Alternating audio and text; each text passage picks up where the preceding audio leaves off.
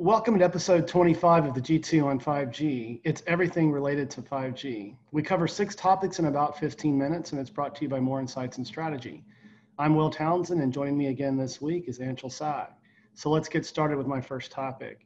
Nokia predicts an $8 trillion effect on global GDP by 2030 as a result of 5G private networking. They commissioned a study, and so that was released this week. I actually commented and provided some insight on Twitter.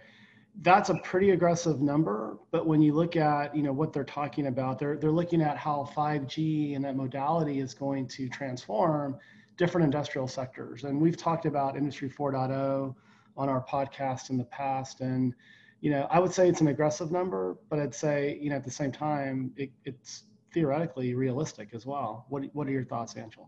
So I think 2030 is too soon. Yeah. I think that's really my issue with the number. I think Qualcomm had a study that came out a year or two ago that said like 40 something trillion dollars will be generated by 5G as a whole. Yeah.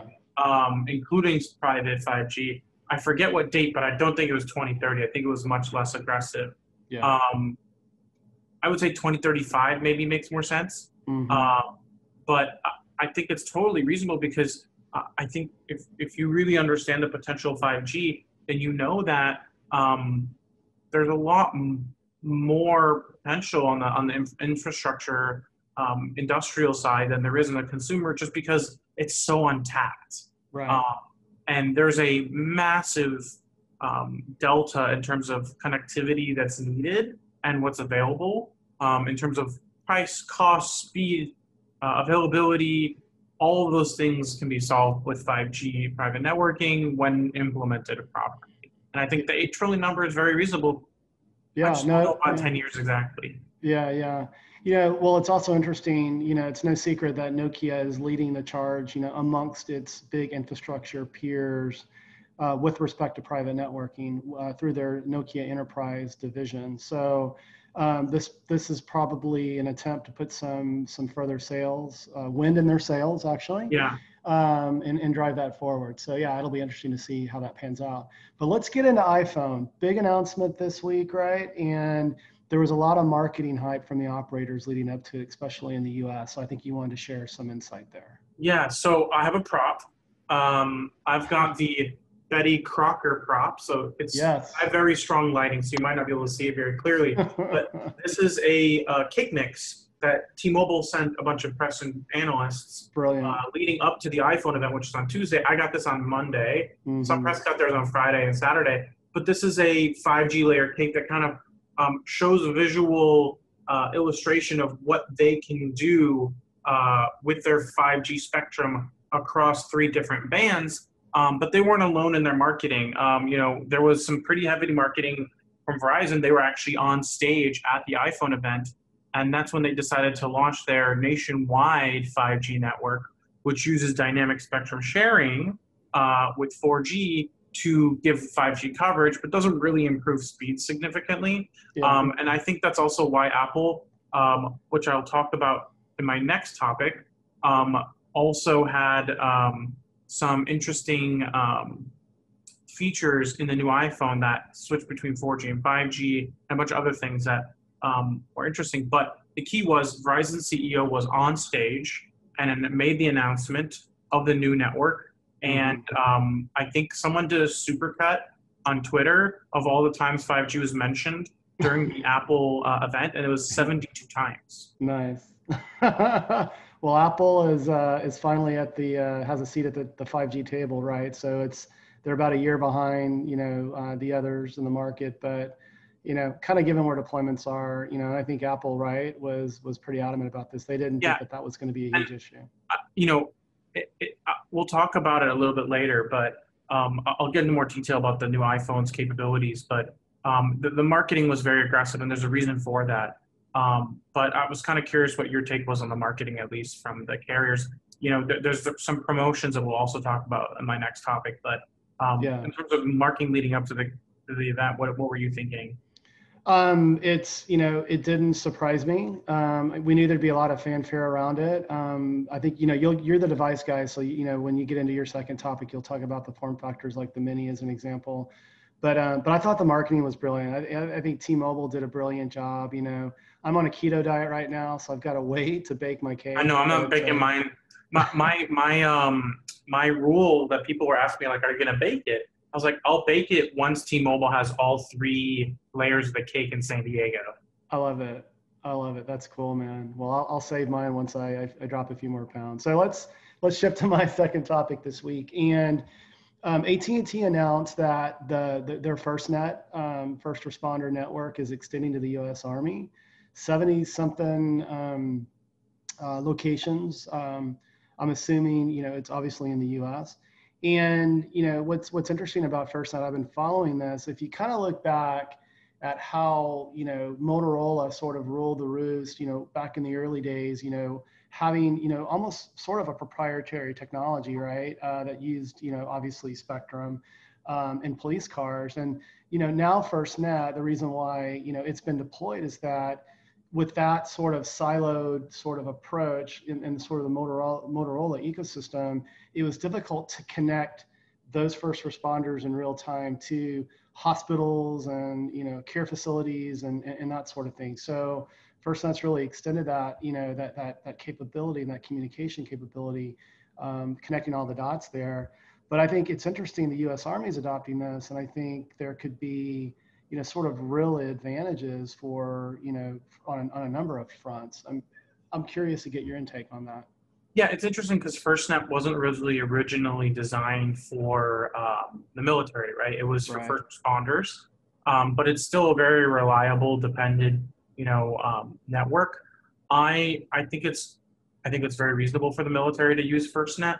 Mm-hmm. I think my concern is whether or not the military may, because of the size of the military, could impede first responders' ability to use that network effectively. And have uncrowded, unencumbered spectrum. Yeah. So I think it'll be important to make sure that that doesn't happen, because it is only it's a limited amount of spectrum that AT&T has there, and I'm really curious to see how moving that over to 5G and leveraging that for 5G is going to potentially make it more flexible and have a better quality service. I think it would, because obviously, 5G can support more devices. It's low. Has power management capabilities that exceed that of LTE. And when I think about it, think about, once they can deploy 5G, within FirstNet, then you can start doing things like real-time, video, high-resolution video from an ambulance, as an example, back to a hospital, so that you can be doing a better job of preparing triage and that sort of thing. So, and I think the applications could be interesting for the military as well. But to your point, yeah, I'm a little concerned, is that going to crowd out the first responders? But, I guess time will tell, right? Yeah, definitely. Yeah. Well, let's move on to your second topic. It's the 5G iPhone. Yeah, so iPhone event happened this week. Today is actually pre-orders, but people are pre-ordering their phones today. And basically, you got 4 new iPhones. You have the Mini, then you have the 12. So they're all iPhone 12s.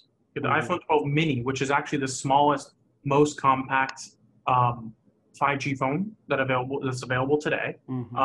It does not lose any of the features of the standard iPhone 12. It has the same camera, processor, connectivity, everything, in a smaller body. So that's going to be very popular. Then the iPhone 12, then there's the iPhone 12 Pro and the iPhone 12 Pro Max. And all 4 models support 5G. And in the US, all 4 models have millimeter wave, which is quite the achievement, because a small body phone is very difficult to do both low band and millimeter wave. There's just, the real estate isn't there. So Apple probably did some magic there on the Mini. Only the US model will be millimeter wave. All other models will be just sub 6. Yeah. Canada and Japan get their own model, and the rest of the world gets their own model as well. So there's 3 different SKUs, and within every SKU, there's 4 phones.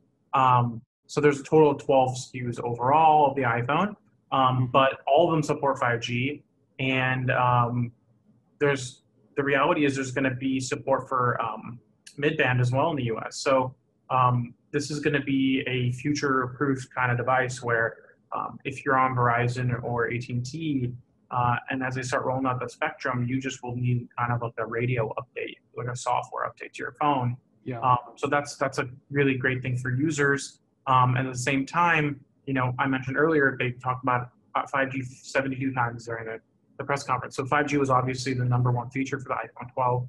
Right. And I think it's a long time coming. Some other competitors are already on their second and third generation of 5G phones. Sure. So Apple is behind, but in typical Apple fashion, they came out swinging, and they didn't really substantiate a lot of their performance claims. Mm-hmm. But they did talk about peak gigabits per second. I think they said 3.5 is where they're at right now, but they might even be getting 4 on Verizon. So it'll be interesting to see what real world performance numbers are like, both on millimeter wave and sub-6 compared to Android phones. I think that's a long time comparison that people have been waiting to do, and I fully intend on being one of those people who do it.